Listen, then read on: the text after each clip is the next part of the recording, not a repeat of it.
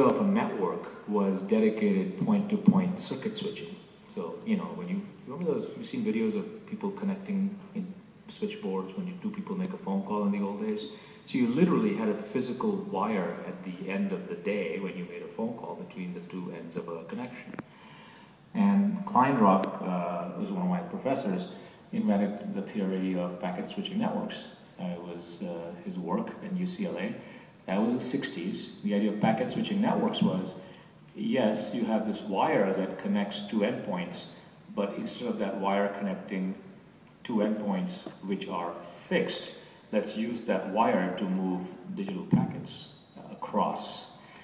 And so that was the original, if you think of networking, what's called layer 2 of networking, which was put together in the 60s and overlaid on top of our telecom infrastructure around the world, in the US and around the world. And that's the first decade. The 70s was when, and I looked again, I was at UCLA, so I was very it's just around me, ARPANET. Everybody knows the defense agency put together this concept of, it used to be called a DARPANET, Defense Advanced Research Projects Agency, became the ARPANET, and the idea was, okay, now that there is a way to move digital packets across wires, let us define the structure of those packets, and that structure became IP, and that was a person I worked with way back, called John Postel. John Postel was the guy who spec'd the internet protocol. So then we said, all right, now we have in the 70s this ARPANET hub, and people can move packets called IP packets, so you have routing, and you have the ability for the whole world to be interconnected, and UCLA and Hawaii and Boston, BBN, these were the hubs of the ARPANET. Then people built, they said, well, that's not good enough because now we need apps on top of this. What are we going to do with this connectivity? So the next was when I worked in the 80s, my boss was Carl Sunshine. Carl Sunshine came out of Stanford. He was a student of windsurf, and everybody knows windsurf, right? So Carl's thesis was, guess what? The TCP connection protocol.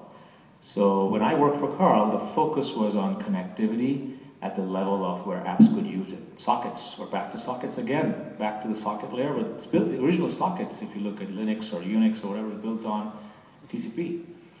And so in the 80s, it was all about connecting computers using TCP IP, and it moved up from IP to TCP. Still pretty raw. I mean, you think about it, but now I've moved 2 decades forward from 60s to 70s to 80s, and we're still talking about sockets. Then comes 1990s, and I happened to be at Oracle, and I ran the internet division. And I remember when Netscape went public, and the first time we turned the internet into an application, into the web, right? And so that was basically the Netscape browser, HTTP, HTML, where it was true application level protocol standardized, and you had content and so on. That was the next decade. The 90s was all about the web and the browser and web content and directories. Yahoo became big, AOL, instant messaging, communications, huge. I mean, that was what we call Web 1.0. And if you lived before Web 1.0, the tools we used were FTP and Gopher, and for people who've actually done work on the internet before the browser, it was command line, working on FTP, Gopher, and, just working with command line tools and doing character exchange stuff. And then comes the 2000s, which is all about what we call Web 2.0. You have the social web, which is YouTube starts with YouTube, which is a loosely connected social network. Strangers mostly, but starting to get to know each other across through the content. And then, of course, Facebook comes about and makes the web social but not stranger, real identity and real friends and so on and so forth. So that's been the last 4 decades. Internet, what I call Internet 1.0, Internet 2.0. Internet 1.0 is packet switching, Internet 2.0 is IP, Internet 3.0 is TCP. Web 1.0, which is the web browser. Web 2.0, which is the social web. And now we enter a new decade. And I think the reason why there are 1,000 people here is because we sense the emergence of what I think will be called Web 3.0, which is the mobile web. And the mobile web there's something different about it which has never occurred in the previous incarnations of either the internet or the web.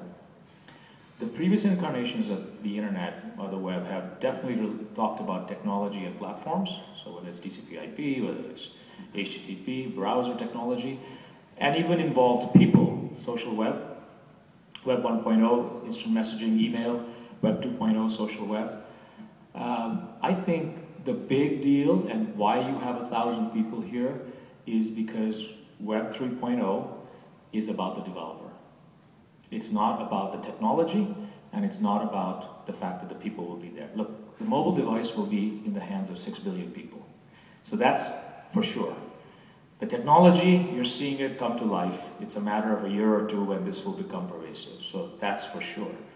But the piece that is different is that there is an ecosystem of developers that can directly, if you look at this technology platform, we have the ability, I'm a developer, we have the ability as developers to build apps that with a push of a button, because they're built in JavaScript and JavaScript is server-side and they don't have to be submitted to app stores and wait for approvals and all this stuff. You as developers with a push of a button can update the user experience of 1 million people, 100 million people, 1 billion people. Think about that. In the future, you have the ability, just like today, Google, when it changes its homepage to the Thanksgiving theme when it comes time for Thanksgiving, and that's how billions of people view it. That will happen with the mobile web, except the big difference is the mobile web is not websites, it's apps. So for the first time, we will have the ability to take the best of what the iPhone brought us, which is apps, which I think is a phenomenal innovation, and then combine it with what the web brought us, which is universal access and universal deployment. That combination has never happened in our life before, right? You did have the Googles and the Yahoos who gave you this instant content deployment, but they're not apps. They're very general purpose. They don't solve specific problems. They don't have a user experience that is tailored for a particular segment of users to solve that particular problem or to provide that particular experience. So, and discovery and distribution, okay, is completely locked up on the traditional web, completely, right? We all know that. You have to do SEO, SEM, do some magic, right, and then somehow maybe you'll get discovered. Discovery and distribution on the mobile web is completely open. Nobody's figured it out. We know it's not app stores, and we know it's not Google. What is it? And nobody knows, but I bet that some people here in this room of 1,000 people will be the people who will figure that out.